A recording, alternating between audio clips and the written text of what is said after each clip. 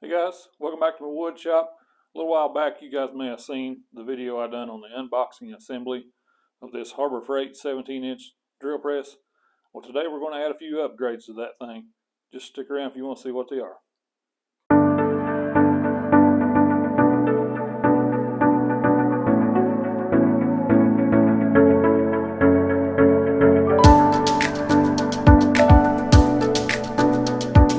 So one of the very first things I wanted to do when I first put this drill press together was change out this light bulb.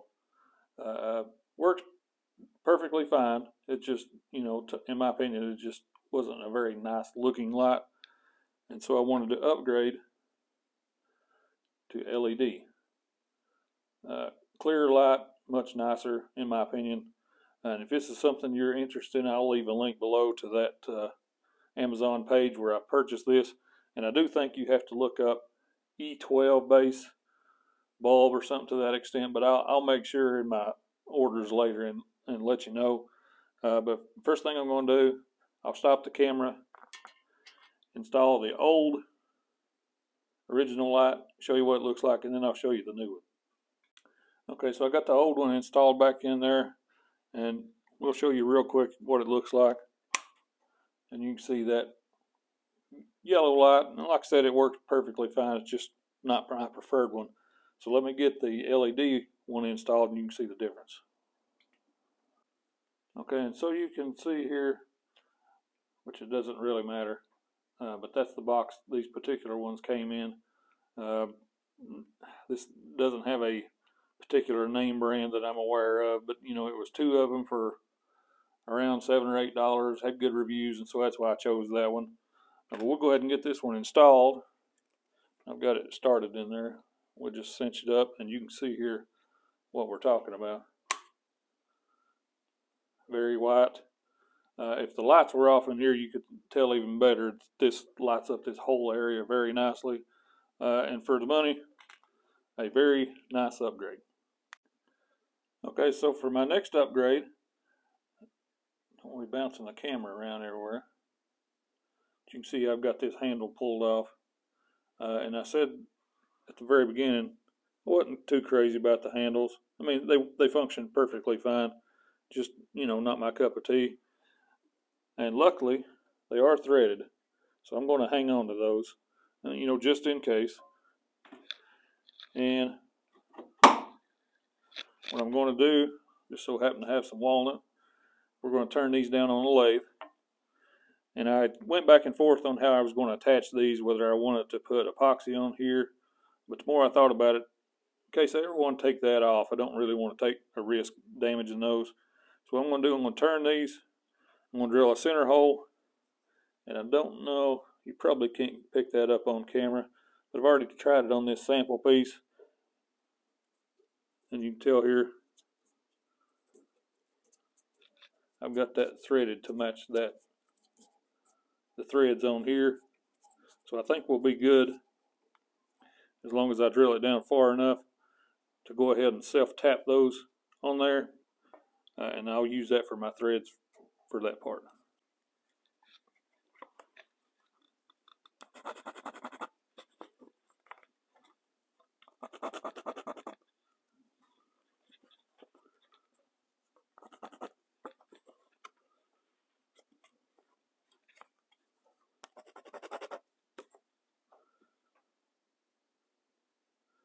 So as you can see, I've got 3 blanks here. One for each handle, of course. And I went ahead and marked center on these, as close as we can get anyway.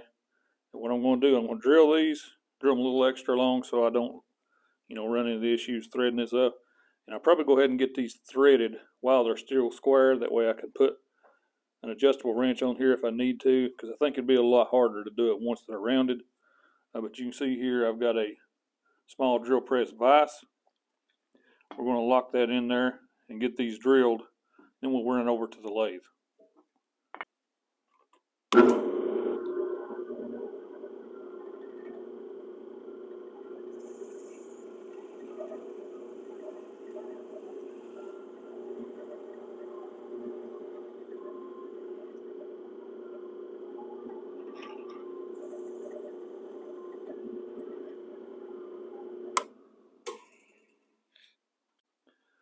Okay, so as you can see, we've got our 3 handle blanks here.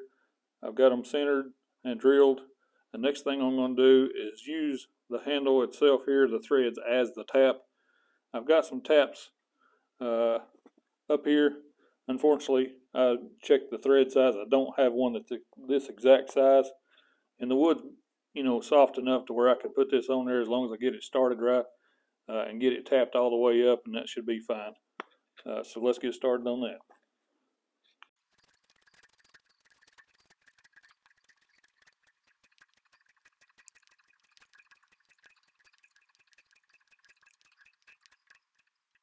Okay, as you can see, we've got her tapped all the way up here, and I wasn't exactly worried too much about whether this is square or not, because on a lathe I can square it up, and that's another reason I wanted to make these threads a little longer in case I didn't get it squared all the way up. But either way, I think this will turn out just fine. I'll get all these tapped.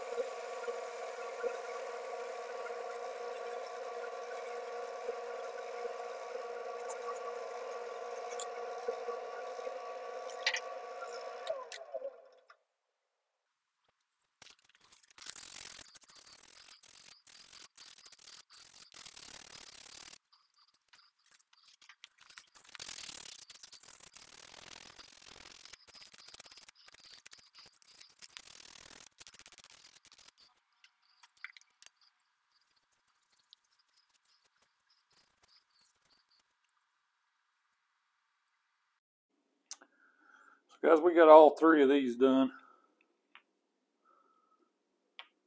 Probably hard to tell, but they're not all perfectly symmetrical. It doesn't matter though. I think they're going to fit my hands a lot better. What bothered me about this is how they're contoured right here. Sometimes that just irritates you when you're holding it like that. And I think when they're smoother like that, for me at least, give you a little more leverage, feel better in your hand. If you're going to be using this thing quite a bit, it's best to have them comfortable. So we'll go ahead and get the other 2 detached here, and I'll attach the wooden handles on top of that.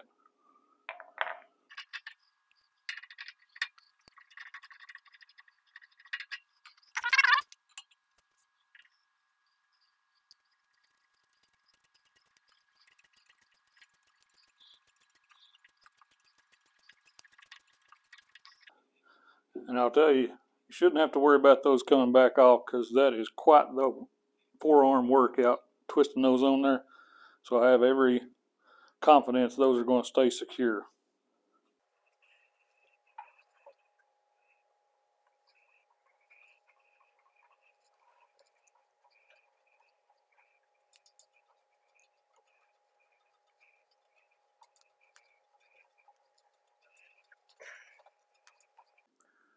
So guys, hopefully you can see this the way that I do, or at least the beauty in it like I do, because I can tell you, in my opinion, these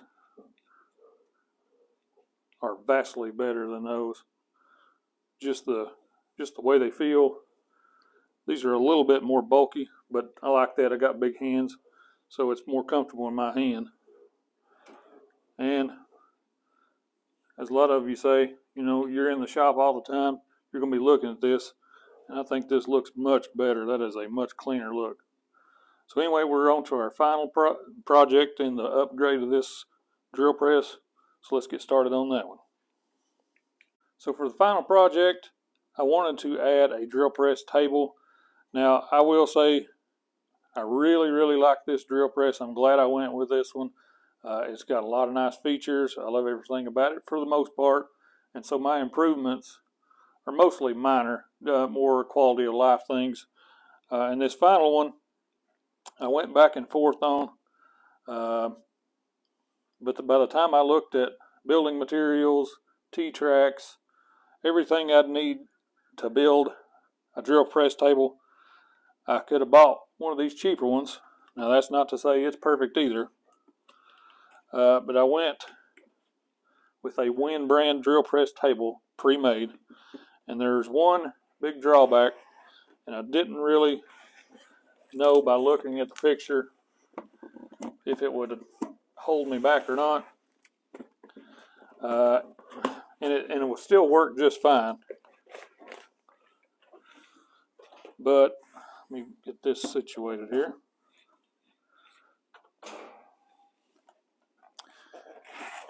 The big thing is, you can see it's a decent sized table. Now, had I built it, I would have went a little bigger, but I still think this one will be fine. The only drawback with this one,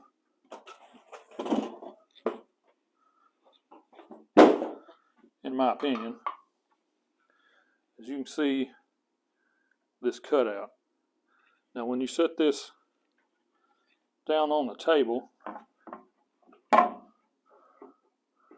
I would prefer to have everything covered up as far as the table goes, and you can see a big void in the back. So my improvement is not only this table, but we're going to improve the table itself.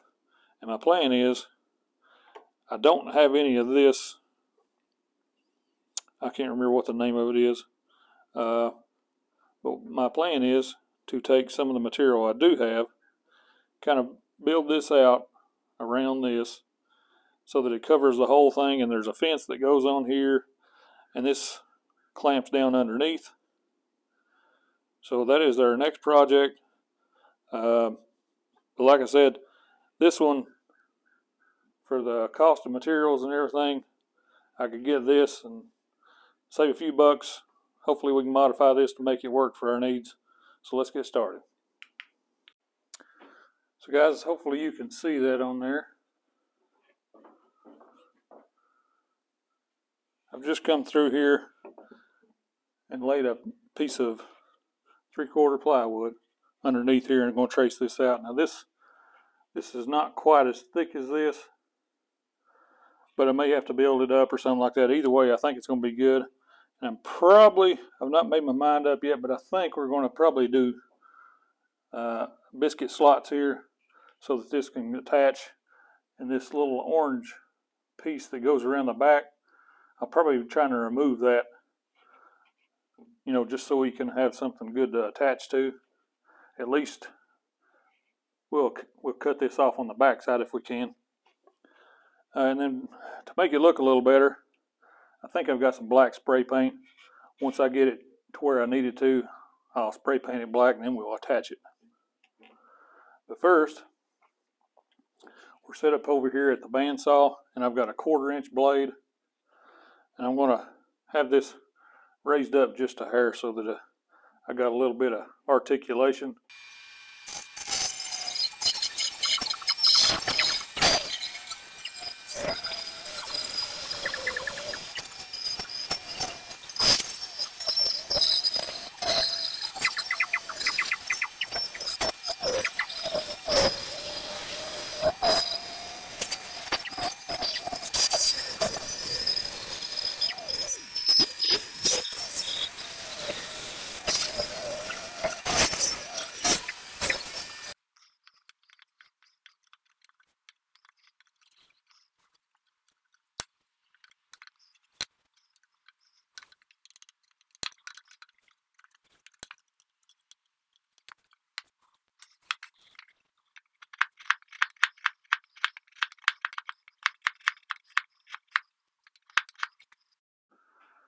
guys, we got this thing all painted up. You can see here it's black. It's pretty much dry. I may have to touch it up just a hair. But I've got some biscuit slots drilled in, or excuse me, cut into this. Next thing we're going to do is glue up the biscuits. And this thing should be just about wrapped up, so let's get started.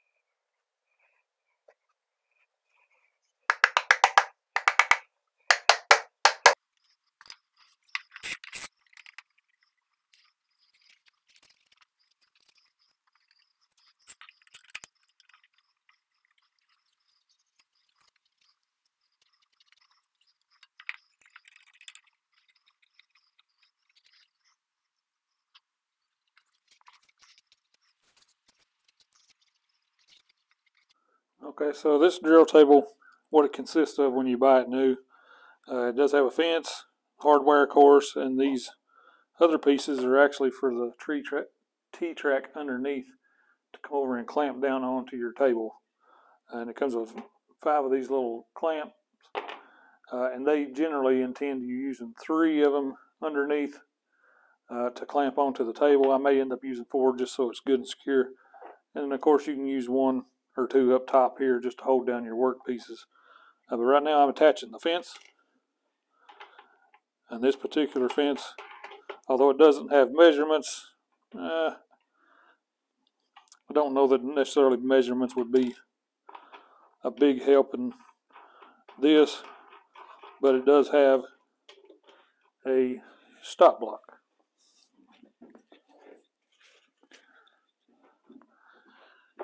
And that would be ultra handy. And essentially all this attaches via T-track. And that's one thing about it. Like I said, it's the reason I ordered this particular one, because T-track is not cheap. And by the time I figured up buying all the T-track, building supplies, everything I would need, I figured if nothing else I could just modify this one and get what I wanted out of it. And who knows, I may end up changing out later on, but for now I think this will suit me just fine. So guys, we got her done. We're at the end of this project. You can see we've got the handles on here and they're looking good, in my opinion. We've got the light on here, good and bright LED. And as you can tell here, we finished up the drill press table. And you can tell my little modification there with the plywood on it. Had to add that in with the biscuits. And that worked out pretty good. I've got the clamps on the bottom. It seems to be holding this nice and secure. It's good and slick on top, and the reason I wasn't worried about here, rarely will I be going back that far, but I wanted some kind of support, so it doesn't bother me that it's, slightly different shade of color, and it's not the same laminate material as this. But I got the clamps on here. They're, clamps underneath that are holding it. I did go 4 underneath, and this fence, you can adjust it. There are some measurements here. Stop block. Either way, just a few minor little fixes here, in my opinion, improves the functionality of this drill press tremendously. And I know it's going to be things I'm going to use for years to come. And that's a good thing about having a shop. If you find something that's maybe not working for you, you've got the know-how to fix that. So either way, I thank you for joining me on this video. Hopefully this is something you might be interested in, want to build one of these or buy one and modify it. Either way, I appreciate you watching, and we'll see you on the next video.